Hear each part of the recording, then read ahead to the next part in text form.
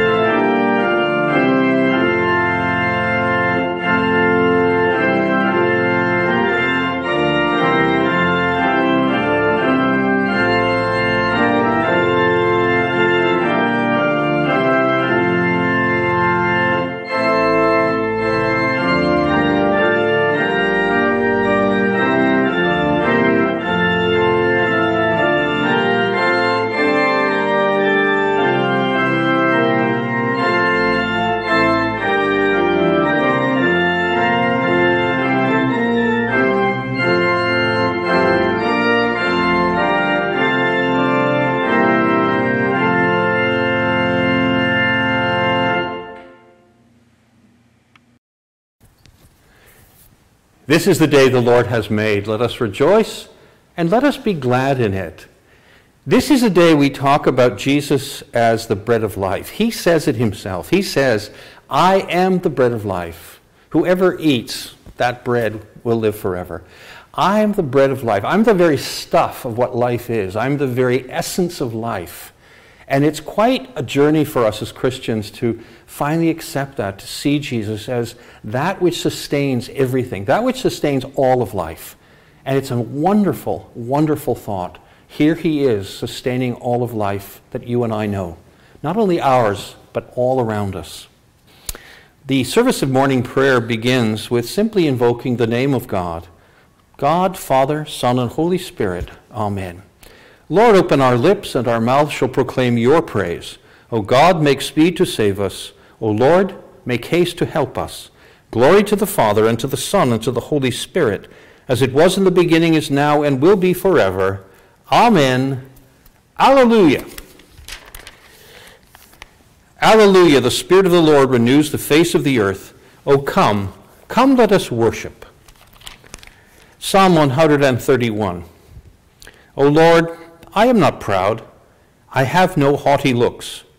I do not occupy myself with great matters, or with things that are too hard for me, but I still my soul and make it quiet. Like a child upon its mother's breast, my soul is quieted within me. O Israel, wait upon the Lord, from this time forth, even forevermore. God of the earthquake, wind, and fire, may we know you also in the voice of silence. Teach us the way of quiet, that we may find our peace in your presence, in the pattern of our Savior, Jesus Christ. Amen.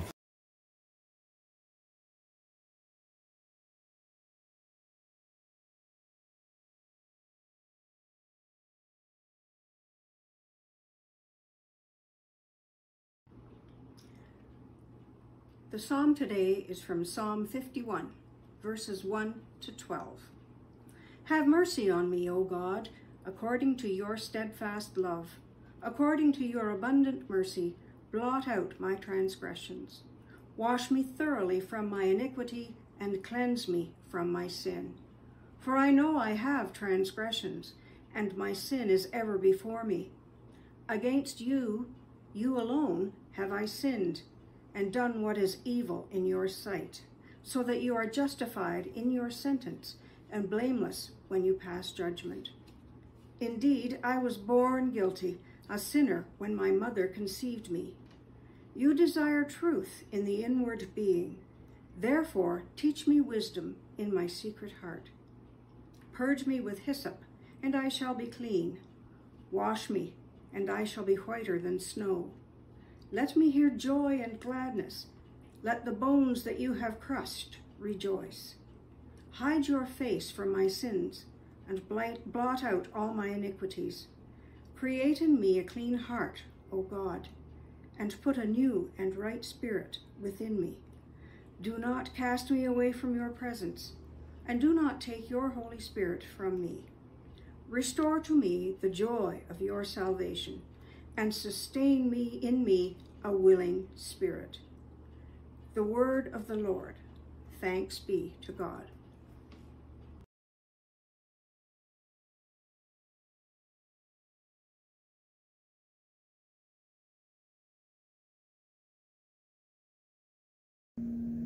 The 10th Sunday after Pentecost, Ephesians 4, 1-16. This letter is from Paul, chosen by God to be an apostle of Christ Jesus. It is written to God's holy people in Ephesus, who are faithful followers of Christ Jesus. I, therefore, the prisoner of the Lord, beg you to lead a life worthy of the calling to which you have been called, with all humility and gentleness, with patience, bearing with one another in love, making every effort to maintain the unity of the Spirit in the bond of peace. There is one body and one Spirit, just as you were called to the one hope of your calling, one Lord, one faith, one baptism, one God and Father of all, who is above all and through all and in all. But each of us was given grace according to the measure of Christ's gift. Therefore it is said, when he ascended on high, he made captivity itself a captive. He gave gifts to his people. When it says he ascended, what does it mean? But that he had also descended into the lower parts of the earth. He who descended is the same one who ascended far above all the heavens, so that he might fill all things. The gifts he gave were that some would be apostles, some prophets, some evangelists, some pastors and teachers, to equip the saints for the work of ministry, for building up the body of Christ, until all of us came to the unity of the faith and of the knowledge of the Son of God, to maturity, to the measure of the full stature of Christ. We must no longer be children, tossed to and fro and blown about by every wind of doctrine, by people's trickery, by their craftiness in deceitful scheming, but speaking the truth in love. We must grow up in a way into him who is the head, into Christ, from whom the whole body, joined and knitted together by every ligament with which it is equipped, as each part is working properly, promotes the body's growth in building itself up in love. The word of the Lord. Thanks be to God.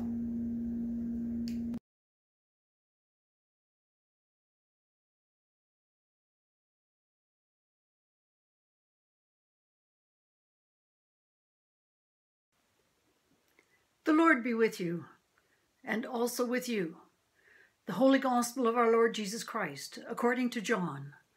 Glory to you, Lord Jesus Christ.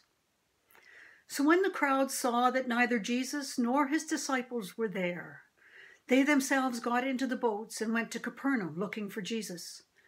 When they found him on the other side of the lake, they said to him, Rabbi, when did you come here? Jesus answered them, Very truly I tell you, you are looking for me not because you saw signs, but because you ate your fill of the loaves. Do not work for the food that perishes, but for the food that endures for eternal life, which the Son of Man will give you. For it is on him that God the Father has set his seal. Then they said to him, What must we do to perform the works of God? Jesus answered them, This is the work of God, that you believe in him who he has sent. So they said to him, What sign are you going to give us then, so that we may see it and believe you? What work are you performing? Our ancestors ate manna in the wilderness. As it is written, He gave them bread from heaven to eat. Then Jesus said to them, Very truly I tell you, it was not Moses who gave you the bread from heaven, but it is my Father who gives you the true bread from heaven. For the bread of God is that which comes down from heaven and gives life to the world. They said to him, Sir, give us this bread always. Jesus said to them, I am the bread of life. Whoever comes to me will never be hungry, and whoever believes in me will never be thirsty. The Gospel of Christ. Praise to you, Lord Jesus Christ. I am the bread of life, Jesus said. I am the bread of life. May the words of my mouth and the meditations of our hearts be always acceptable in your sight, O Lord, our strength and our Redeemer. Amen. I do most of the shopping now because I do a lot of the cooking in our house since I am semi-retired. And when I go shopping, I try to go early, very early, 7 o'clock in the morning if I possibly can. I found that the store I usually shop at has now moved its summer hours back, actually. Rather than earlier, it's later. So I've had to go to new stores that are open at 7. And one of them that I go to now is much, much bigger than the others. Much, much, much bigger. And I go into that store and I'm thinking, I've got a list here, and one of my lists is bread. Now, bread seems to be a simple thing, and when I was a kid, it was a very simple thing. We had what we used to call a corner store. They call them convenience stores now, but they're not very convenient because it used to be right down the block. You could just walk there and get your corner store and get a loaf of bread. And when you go now to these huge big stores, you go to the area where they sell bread, and I'm boggled by what I see. I have no idea what to get because there are things there beginning with non-gluten bread. And then there are breads that are rye and different kinds of wheat, oat bread, rye bread. Then there's dark bread, and there's white bread, and there's kind of semi-dark bread, and there's dark rye. And then you go through this whole list of different kinds of wheat, whole wheat, 20% wheat, 60%, 80% whole wheat. And by the time you're getting through all of this, it says enriched bread, and you're saying, what do I get? What am I supposed to be getting here? I have no idea because bread used to be just bread, and now it's very complicated. It's very hard to figure it out.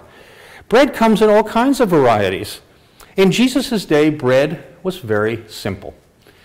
Being in Palestine, in a very hot and difficult area, they had to bake bread almost every day. And bread, you and I have reduced bread to, a nice little thing that you make either sandwiches for kids that are going to school, or if you're like me and you're older and you don't have kids going to school anymore, you might occasionally have a sandwich. Well, we don't have sandwiches very often, so, it doesn't really make much difference of what kind of bread I get, but I want to get what's healthy. And sometimes along the way, we have to remember what Jesus' bread was very hard crust bread. It was more like a roll. And it was done that way because of the temperatures in those areas and the problems they had with keeping things fresh. So you broke the bread to get the stuff inside, which was soft, but outside was hard. It was hard. It was tempered to be baked hard so that it wouldn't get dirty or it wouldn't be affected by the climate. And that way, that bread was meant to be taken with you. You could just stuff it in your pocket. You could do anything with it because it would keep, with that hard crust on it, would keep for a long period of time. We don't make bread quite that way anymore. I mean, you'll see all those new baked breads that they bring out, and the ones they put in little bins and things, and some of them have very hard crusts, but not quite as hard as the crust you would have found on the bread in Jesus' time. In fact, when Jesus says, I'm the bread of life, he's saying, yeah, I'm what sustains life, but there's a hardness to me too. There's the soft inside, the love of God, but the outside is tough. And it's tough sometimes. That life you and I face is tough. He's not making it simple. He's by saying bread is, yes, that which provides life, but it's also not always just such a simple thing as you think. It's not a soft loaf. It's a tough loaf. And that toughness is what life can be about. When I was growing up, there used to be a kitchen item that you won't find anymore in kitchens. I mean, it was something that everybody had when I was growing up. It was called a bread box.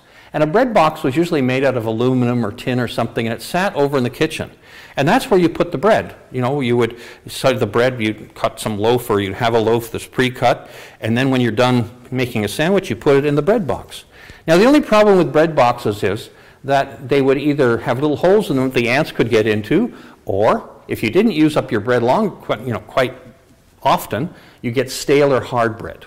And so bread boxes have gone the way of the dodo. They have disappeared because people now take their bread and put it into the refrigerator usually, or they use up the loaf fairly quickly.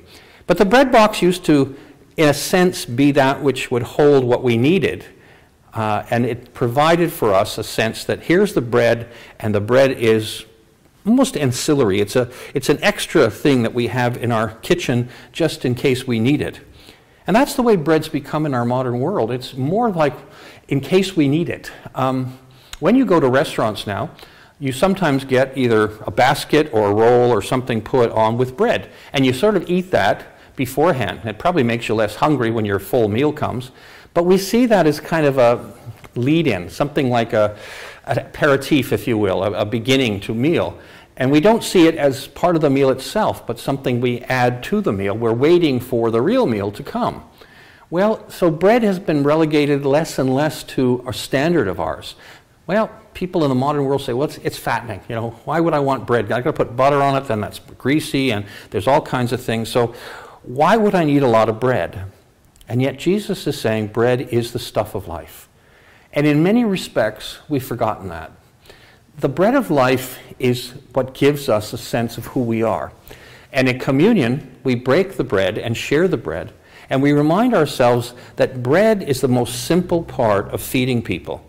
You know, go back to the days when prisoners and people in cells were given bread and water. That was all they got, and that sustained their life, bread and water.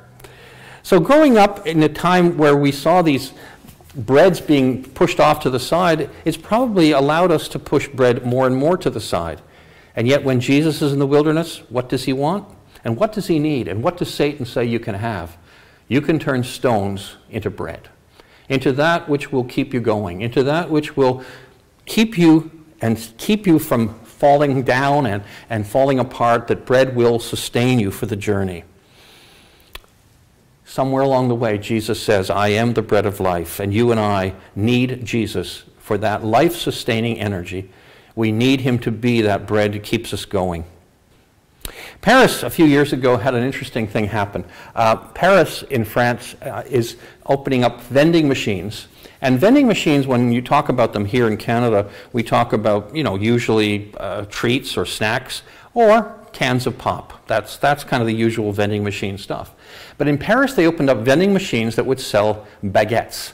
Now, if you know what baguettes are, they're a long, hard roll of bread, long, hard loaf of bread.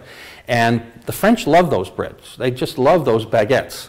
And those baguettes, they take cheese and wine and a baguette, and that's how they have their lunch. They go off into the park in Paris or somewhere, and that's what they have. They bring their knife out, and they cut the cheese, and they cut the bread, and they have a little glass of wine. That's their lunch. Well, that's an interesting part. I don't think I'd ever see a baguette vending machine here in Canada. But for Northern Europeans who were not French or Italian, we have not used bread so much as seeing it as just something else on the side. And that's unfortunate, because the French and the Italians and people in the Mediterranean world see it as part of what it is to be alive and to share and to be there. Because bread isn't just something for you, it's something we share. When you buy a baguette, it's long, and so you have to share it with other people. You have to cut it up and give it out to other people along the way. And that's what communion is supposed to be. That when the old days, when Jesus, on the night of his Last Supper, took bread, he took bread and tore it apart, and he doled it out to everybody. He shared it out with everybody. It was meant to be a shared meal, something that we all had part of. And that's the way, as I say, communion should be, that we are sharing out the bread of life with everyone there. And Jesus said, I am the bread of life. I am that bread of life which gives life to everything. There's a Christian magazine that's very inspirational called Our Daily Bread. And the daily bread is meant to feed us each day. It's meant to inspire us each day.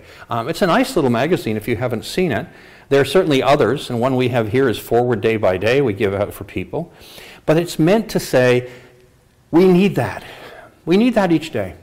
We need to be inspired and guided along the way. And that's what taking bread is, not just once in our life, but it's an ongoing thing. In other words, yes, we were baptized as Christians. Yes, we might have been confirmed as Christians in certain traditions. And yes, we may take communion once in our life or once every so often or whatever it might be. But Jesus says, I'm the bread of life, and bread is meant to be given fresh each day. That's what they did in Israel. The people would always bake bread fresh every single day. Why? Because people needed it every day, and it didn't keep. You didn't have a bread box, and if a bread box was there, it wouldn't last anyway. And go back to the Old Testament. What did they get from heaven? Manna. You couldn't keep manna. Manna would go bad. You had to eat it as it came. You had to eat it out each day and be fed by God. And that's exactly what Jesus means. I'm the bread of life. I need to be feeding you, and you need to be taking me in every single day. Now that's hard. I mean, it's really hard for people to see that. But the experience of taking Jesus in and becoming part of Jesus, of finding Jesus in your life, is an ongoing process. It's not just once in your life. You need to be fed constantly. And you and I know that. Deep down we know that. One of the people who was most interesting to me was a lady in Blind River, my first parish, who was constantly preaching Jesus all the time. And Jesus loves me, Jesus does this for me, Jesus does that for me. Tragically, her son was killed one winter on a His snowmobile went through the ice and he drowned. She basically turned away from Christian faith. She turned away from Christianity altogether because she thought, if Jesus loves me, I'm always with me. And she could see that through the tragedies and difficulties of life, we still need Jesus to be feeding us through those hard times. Through the hard times as well as the good times. When will we not? You and I will always have those hard times. When will it always be easy for us? Well, life is never going to be easy for us. Never is going to be simple. And so we need to be sustained each day and every day and know that Jesus walks with us. When he says, I'm the bread of life, I don't think he expects you to take communion every day. But I do think he expects you to see him as that which sustains you each day, to take time to be with him, to take time with Jesus, to talk with him and share with him and be with him, because he is that which will sustain you and will sustain me. The last few Sundays I've been doing services down in Utopia and Ivy. They're little towns that are out from Barrie. And the people there are just wonderful. They're really good people. I've enjoyed it very much. But driving there is one of the greatest things I can do on Sunday. On Sunday, I drive down there from where I live in Aurelia, and the corn is just incredibly high when I pass it in the fields. The soya beans are growing up all kinds of ways. They got to dry out, of course, before they can be used. And what's really interesting is the wheat. The wheat is tasseling, and it's golden in the fields. And I look at that wheat and I realize out in British Columbia and Saskatchewan and Alberta and even in Manitoba, there's been such terrible weather that probably a lot of their wheat is not going to come in really well this year. But here in Ontario, we have an abundance of wheat to share. And that got me thinking about sharing. How do we share the bread of life? How do we share that wheat that becomes the bread of our lives? How do we share Jesus, the bread of life, with the world around us? Because around us, the world, it's tough news. I mean, every morning you can get up and hear about pandemic spreading. Nearly 1,500 people a day are dying in Brazil. Nearly 1,000 a day in India or more. And we don't even know the real number. There are so many people here in Canada who have lost friends and relatives, husbands, wives, children. It's been a terrible time through this pandemic. And we need to stop and remind ourselves we need to share Jesus, who is the bread of our lives. We need to share his hopes and his love and his care and his grace. To say the bread of life is to say, yes, he sustains us each day, but he should sustain everyone everywhere. And somewhere along the way, you and I have a mission to share the bread of life. Not only to rip it apart and pass it out, or in communion to pass out the bread, but to share God's love with people all around us. To share Jesus Christ, his grace, his mercy, his care. Because the world is always going to be struggling. We will have pandemics, we will have wars, we will have accidents, we will have things that happen in all kinds of ways. The other day they finally finished carrying out the last of the bodies in that terrible collapse of a building in Florida. The last of the people were finally brought out. And all of those things will happen and people will be devastated. The families and friends are devastated down there. And you and I will face such painful times. But go back to this bread that I talked to you about at the beginning. This bread that they would have baked in the time of Jesus. The outward part is hard. It's crusty. It's meant to be that way, to preserve within it that good bread, that good, soft, wonderful bread that is so good to nourish people. Life will be hard, and a loaf of bread will tell you that. But inside there is such goodness. There is such nurturing. Jesus knows that life will be hard. Maybe Satan, when he said, take rocks and turn them into bread, was really saying, the outward looks rough, rock-like, but you could turn them into loaves to eat, to sustain you. We need to be sustained, and Jesus is the bread of our lives as Christians. We believe that. And that bread will sustain us through hard times. It will see us through the difficulties of our lives. We need him desperately, and we need him daily. And I want to leave you with this one thought. The Lord's Prayer is the name we give to the prayer that Jesus gave us. And what does he say? He says, give us this day our daily bread. It's not just grace for bread. It's a sense that we need it every day of our lives. Give us this day the daily bread we need to be sustained in your faith and your love and your mercy. In Jesus' name we pray. Amen. I ask you to join with me as we say the Creed of the Apostles. I believe in God, the Father Almighty, creator of heaven and earth. I believe in Jesus Christ, his only Son, our Lord. He was conceived by the power of the Holy Spirit and born of the Virgin Mary. He suffered under Pontius Pilate, was crucified, died, and was buried. He descended to the dead, and on the third day he rose again. He ascended into heaven and is seated at the right hand of the Father. He will come again to judge the living and the dead. I believe in the Holy Spirit, the Holy Catholic Church, the communion of saints, the forgiveness of sins, the resurrection of the body, and the life everlasting. Amen.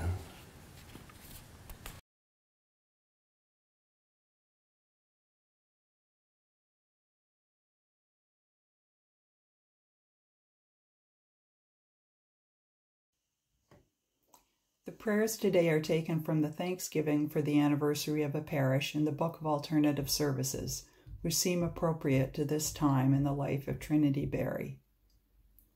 We thank you, Almighty God, for the gift of water, which sustains our physical life and through which we are reborn into the life of the Spirit and the bringing in of the kingdom of God on this earth.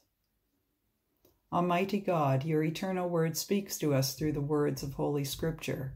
In this place of Trinity, we have read of your mighty acts and purposes in history, and here we have learned about those you have chosen to be agents of your will. Inspired by the revelation of your Son, we seek your present purposes. Give us ears to hear and hearts to obey. Almighty God, we have heard your words to us in Holy Scripture and know your call to each of us. In every age you have spoken through the voices of prophets, pastors, and teachers. We give you thanks that over the years we have heard you speak to us through the preaching of your word in this place. Grant that those who preach in this place may proclaim the crucified and risen Christ and interpret your word with sensitivity and insight, that we may hear that word inwardly and respond to it in all our life. These things we ask in the name of Jesus Christ. Amen. We now pray the litany. Please respond to each prayer saying, "We thank you, Lord." For the Church Universal, of which these buildings are a visible symbol, we thank you, Lord. For your presence, whenever 2 or 3 are gathered in your name, we thank you, Lord. For this place where we may be still and know that you are God, we thank you, Lord. For the fulfilling of our desires and petitions as you see best for us, we thank you, Lord. For our past and a vision of the future that lies ahead, we thank you, Lord. For the gift of the Holy Spirit and new life in baptism, we thank you, Lord. For the pardon of our sins when we have fallen short of your glory, we thank you, Lord. For the Holy Eucharist, in which we have a foretaste of your eternal kingdom, we thank you, Lord. For the blessing of our vows and the crowning of our years with your goodness, we thank you, Lord. For the faith of those who have gone before us and for your encouragement by their perseverance, we thank you, Lord. For all the benefactors of this place who have died in the peace of Christ and are at rest, we thank you, Lord. For the fellowship of all your saints, we thank you, Lord. O God, from living and chosen stones you prepare an everlasting dwelling place for your majesty. Grant that in the power of the Holy Spirit, those who serve you here may always be kept within your presence. This we pray through Jesus Christ, who lives and reigns with you in the Holy Spirit, one God, now and forever.